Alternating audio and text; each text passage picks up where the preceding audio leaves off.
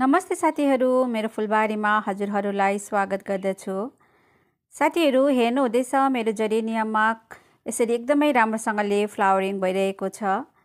हजुरहरूलाई पनि यसरी नै फुलहरू फुलिरहनु रहेको हेर्न मनपर्छ अनि आफ्नो जेरेनियमहरूमा यसरी नै धेरै फुलहरू अझै फुलाउनु मनपर्छ भनेदेखि यो कामहरू चाहिँ हजुरहरूले आज नै गरिहाल्नुहोस्। मैले पनि यो प्लान्टहरूमा कामहरू गर्न गइरहेछु अनि मेरो अझै अरू पनि धेरै प्लान्टहरू छ, सबैमा म यो काम चाहिँ आज नै गरिहाल्छु। म के कस्तो काम गर्नेछु अनि हजुरहरूलाई सम्पूर्ण जानकारी दिनेछु। भिडियोलाई चाहिँ स्किप नगरिकन अन्तिमसम्म हेरिदिनुहोस् होला। अनि मेरो च्यानलमा नयाँ जोडिनु भएको साथीहरू त पक्कै हुनुहुन्छ होला।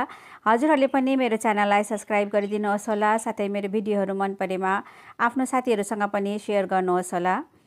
हजुरहरूलाई पनि यसरी नै गार्डनिङ गर्दाखेरि मजाले फुलेको फुलहरू हेर्न लगाउन त अति नै मनपर्छ होला। यसैले गर्दा हजुरहरूले आज यति कामहरू चाहिँ गरिहाल्नुहोस्, न त ढिला हुन जान्छ साथीहरू।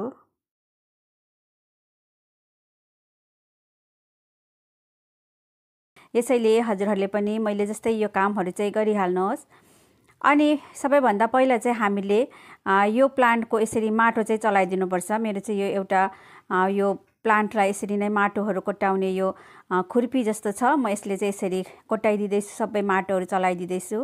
यसरी हामीले माटो चलाउँदा चाहिँ के हुन्छ भने साथीहरू, हाम्रो प्लान्टको जति पनि जराहरू छ त्योसम्म हावा पुग्न सक्छ, अक्सिजन पुग्न सक्छ र हाम्रो प्लान्टको ग्रोथ एकदम राम्रोसँगले हुन्छ, जराको विकास राम्रो हुन्छ। त्यसैले गर्दा प्लान्ट पनि राम्रो हुन्छ।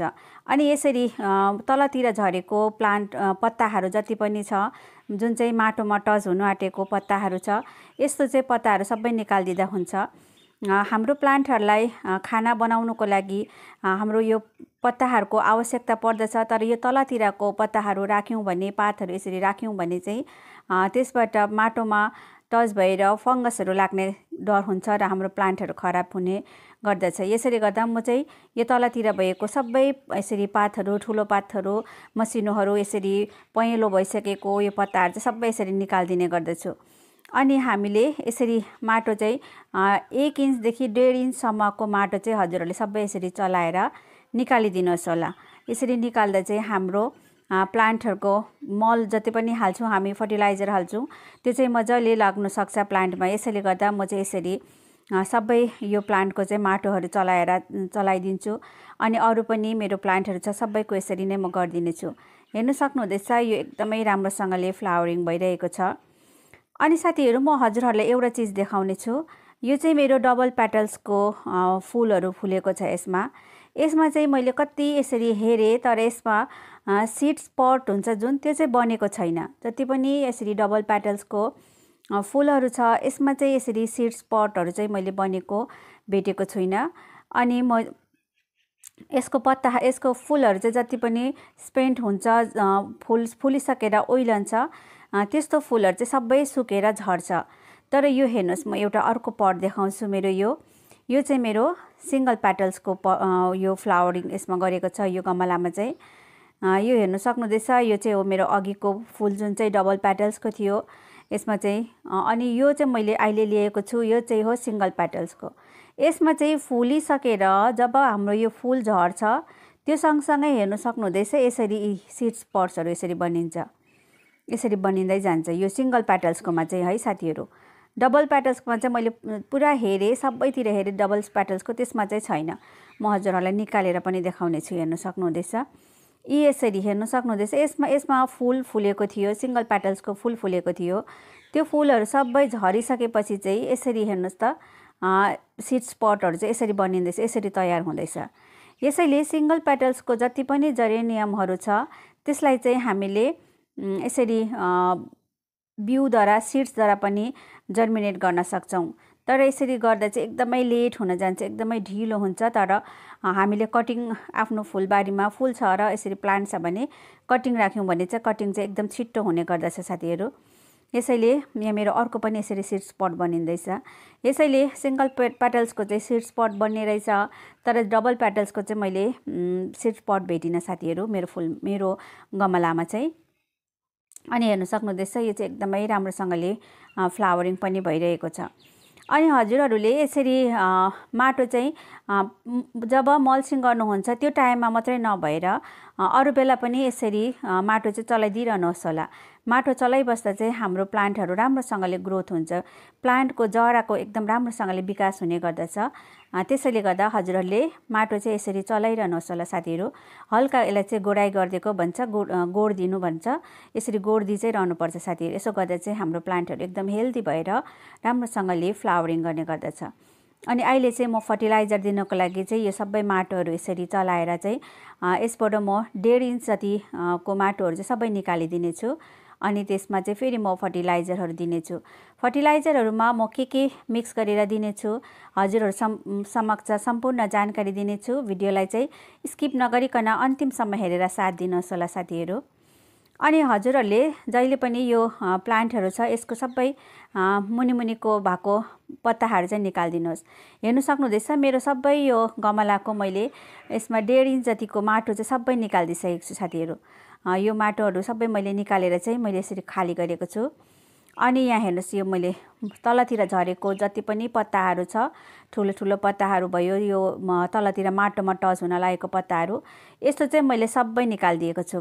यसो गर्नाले चाहिँ हाम्रो यो प्लान्टमा भएको जति पनि हामी फर्टिलाइजरहरू दिन्छौँ त्यो चाहिँ वेस्ट हुँदैन। यो चाहिँ हाम्रो प्लान्टहरूलाई यो पत्ताहरूले चाहिँ फर्टिलाइजर लिने काम मात्रै गरिरहेको हुन्छ। त्यसैले गर्दा यो धेरै भएको पत्ताहरू चाहिँ निकालिदिँदा हुन्छ साथीहरू। हजुरहरूले पनि यसरी नै गर्नुहोस् होला। अनि मैले जति पनि गमलाको माटो निकालेको छु यो माटो चाहिँ मैले यसमा भरेको छु।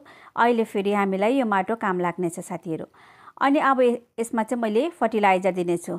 हेर्नु सक्नुहुँदैछ मेरो यो बोलमा एउटा यसमा चाहिँ मैले यो एकदमै सडेर डिकम्पोज भइसकेको यो गोबरको मल लिएको छु साथीहरू। यो चाहिँ हो गोबर मल, गाईको मल है त। अनि यो साइडमा मेरो जति पनि राखेको छु यो चाहिँ हो मेरो निमखली। निमखली लगाउनु चाहिँ एकदमै जरुरी हुन्छ। हजुरहरूले निमखली लगाउनु भयो भने चाहिँ कम्पोस्टको काम पनि गर्दछ। अनि साथसाथै हाम्रो किराहरू नलाग्नुको लागि यो निमखलीले चाहिँ किराहरू पनि लाग्नु दिँदैन साथीहरू। अनि यसमा मैले एक भाग चाहिँ लिएको छु। हेर्नु सक्नुहुँदैछ यो भर्मी कम्पोस्ट पनि हामीले यसरी मिक्स गरेर हाम्रो जेरेनियमहरूलाई दिउँ भने चाहिँ एकदमै राम्रोसँगले फुलहरू फुल्नुमा सहायता गर्छ। अनि मैले यसमा अझै एउटा चिज मिलाउने छु। यो हेर्नु सक्नुहुँदैछ यो चाहिँ हो मेरो सिविडको यो ग्रेन्युल्स, जुन चाहिँ मैले पहिला पनि हजुरहरूलाई देखाएको थिएँ अजेलियामा युज गरेको। अनि यो सिविड चाहिँ मैले यसरी मिक्स गर्दैछु। अनि यसरी मिक्स गरेर म चाहिँ अहिले चाहिँ अब गरम लागिसकेको छ, अहिले चाहिँ म यसरी सलिड फर्टिलाइजर दिँदैछु, जुन चाहिँ स्लो रिलिज हुन्छ फर्टिलाइजर। यस्तो फर्टिलाइजर चाहिँ म अहिले मेरो जेरेनियमको प्लान्टहरूलाई दिनेछु साथीहरू। अब चाहिँ म झोलमलहरू त्यति युज गर्दिनँ। अब चाहिँ यसरी सलिड फर्टिलाइजर चाहिँ म दिनेछु, जुन चाहिँ हाम्रो प्लान्टहरूले एकदमै कम्ती जब हामी पानी दिन्छौँ त्यति बेला स्लो रिलिज गरेर पाउनेछ। अनि यो फर्टिलाइजर चाहिँ मैले एउटा प्लान्टमा, मेरो यो गमला चाहिँ हेर्नु सक्नुहुँदैछ 8 इन्चको गमला छ। यो 8 इन्चको गमलामा चाहिँ मैले 2 मुट्ठी गरेर यसरी लगाइदिँदैछु। हेर्नुहोस् एक साइडबाट 1 मुट्ठी अनि अर्को साइडबाट 1 मुट्ठी गरेर यसरी लगाएर चाहिँ मैले यसरी राम्रोसँगले फैलाइदिनेछु सबैतिर, चारैतिर। यसो गर्नाले चाहिँ हाम्रो प्लान्टहरूले चारैतिरबाट फर्टिलाइजर पाउनेछ।